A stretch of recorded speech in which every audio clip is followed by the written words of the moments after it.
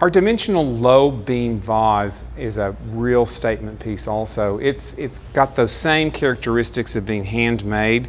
You see the actual finger marks left behind when it was turned on a wheel. And it's called a low beam because this looks like an I-beam or a T-beam that has been applied by hand perfectly down each side multiple times around the sides of the vase. It's in a really beautiful matte white glaze. Again, they create these beams by hand and then they apply them to the edge of the vase to create this great texture and great look in the finish.